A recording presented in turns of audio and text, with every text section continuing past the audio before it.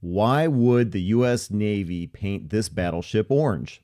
The answer will surprise you and possibly break your heart. It was called Operation Crossroads, and this is the battleship USS Nevada. The very same battleship Nevada that served in both World War I and World War II. At the end of World War II, the Navy decided that Nevada would not be retained as part of the active fleet, and she was instead assigned as a target ship for the atomic experiments at Bikini Atoll in July of 1946, otherwise known as Operation Crossroads.